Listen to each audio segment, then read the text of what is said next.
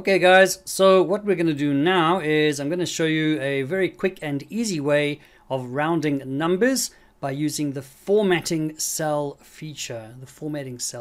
Okay, it's actually a lot easier than you think. This is before we do actual rounding functions. So this is before we learn those functions. So here we go. As you can see here in cell A2, I've got 6.748.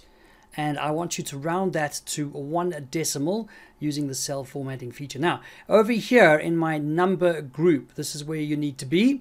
And you will see that you have an increase decimal and a decrease decimal. Okay, so it's actually super easy. So watch this. I'm going to take this over here. I'm going to just Control C, Control V. I'm going to just copy and paste. Copy and paste. All right. Oh, my yellow went away. Oh, well. And I'm going to change this to 1 decimal. So I'm not going to edit this. I'm not going to type in and remove the numbers. I don't want to do that. I don't want this value to change, okay? So I'm just going to decrease the decimal. 1, 2, there we go. That is now 1 decimal place. That was actually pretty easy. So I'm going to do the rest over here for you. I'm just going to copy all of them. Control C, Control V. Okay, there we go. And you know what? I want them yellow. So let's just keep them yellow. There we go. Cool. Now we can see what we're doing. So here we go. This must be 2 decimals. 2 decimals. So just go down, go down, go down. 2. Oh, that was easy. No decimals. Oh, click, click, click, click, click. This is all just this is a clicking exercise. There we go. 3 decimals. Oh dear. Sorry. There we go. And 4 decimals. But don't go and decrease because it's only got 1 decimal, so we need to increase the decimal so there's 4 decimal places.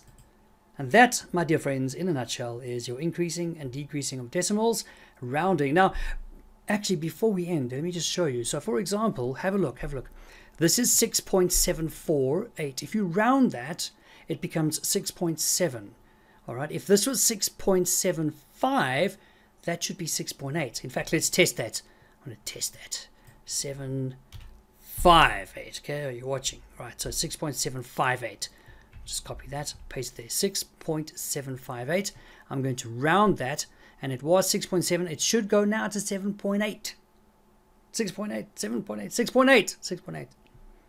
Increase, decrease, decrease, decrease. 6.8. There it is. Go back. 6.7. 6.8. The value hasn't changed. It's just showing us the rounded up or rounded down number depending on the decimals. Okay, so keep that in mind when you are using this feature. Okay, but there you go. Enjoy.